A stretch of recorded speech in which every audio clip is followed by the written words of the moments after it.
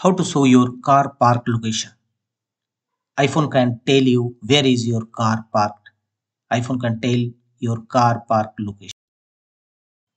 Just enable one settings and go back and tap on settings of your iPhone, and here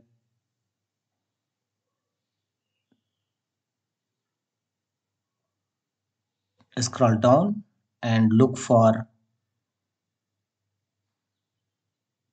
map settings. Tap on it.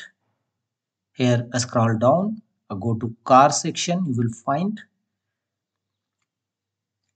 at the bottom of this page, show park location. Your parked car will be shown on the map if your location can be determined when parking.